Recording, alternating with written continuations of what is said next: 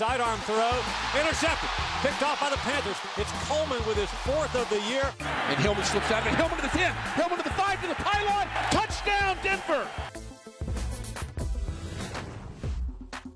All right, here we are in Super Bowl City. It's the Fan Energy Zone. You got some energy, right, Akbar? Big time energy. Come on, are you ready for up. this? It's only Tuesday already. I can't believe it. I know. How are we going to last until Sunday? I don't know. Just keep it going. Keep pounding. You have to. All right, listen. We've been doing this all season long, and it doesn't change when we get to San Francisco. We are doing Studs and Duds Super Bowl edition. All right, we're going to start with the duds, though. Okay. Because let's get the duds out the way. We want to do that because we want to talk about the studs and the good stuff. Okay. So let's get the duds first. And we got Ted Ginn, who he got his revenge last week against the Arizona Cardinals. And then what? He's going to not do it this week? He's not going to do anything? Well, look, I think this, when you look at the matchup, it doesn't matter where you line him up out there on the field. He's got to go up against, of course, Akib Talib, Chris Harris Jr., who doesn't get a lot of love like he should. But then you talk about Bradley Roby. He's hurt, though, right now. It doesn't even matter. All right. It doesn't matter where he is. But I tell you right now, when you look at Ted Ginn Jr., won't have it. He's had 3 receptions, no touchdowns in the last couple of games here, the last 3 games. Had a rushing touchdown, and not a rushing receiving touchdown. But he's not going to be rushing against this team, against the Denver Broncos. So we got dud for Ted Ginn Jr.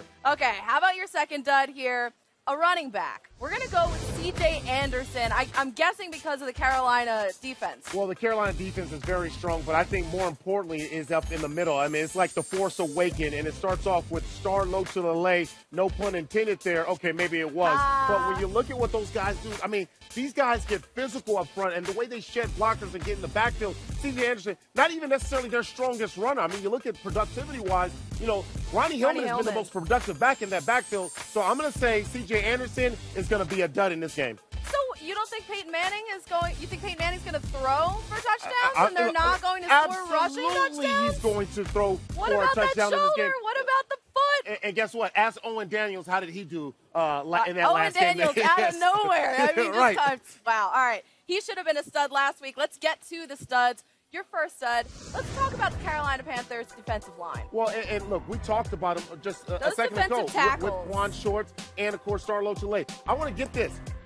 Quan Shorts, 10 sacks, 10-plus sacks. I mean, that's impressive. You look at the guys who've done it. Geno Atkins, of course. You look at guys like Aaron 11 Donald. sacks on the year That's impressive. I mean, to do that from the inside, from the 3 technique, that's hard to do. So they're going to have to deal with that. And typically, you look at the guards on the offensive line, those are the guys that struggle. That's the quickest access to the quarterback is from the interior. So Quan Short is going to put, a lot of pressure there on Peyton Manning. But remember, Peyton Manning, he can get that ball out. I know. He can get that ball out. I don't know about that. Listen, all right, we got to talk about the Broncos defense. That's secondary. Specifically, you got one guy you're circling, and there he is, Bradley Roby. Bradley Roby. Why is he going to be the stud? You look at what he did in that last game, against Tucson when he punched out the ball. He's kind of like the unsung hero. We know all the other outstar, the perimeter guys get a lot of love, but this is the guy that's going to match up on some of the other receivers, guys like Jericho Cotchery. So when he gets up there, he's going to have the opportunity.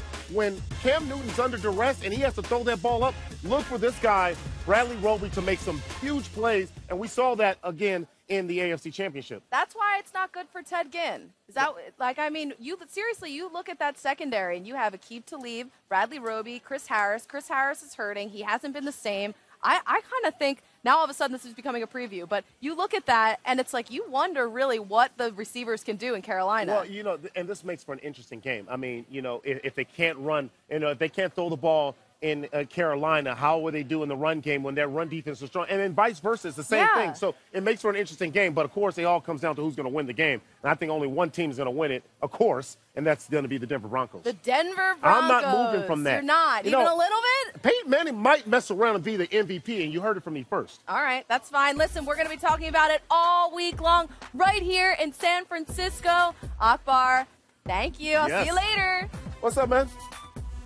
Hey.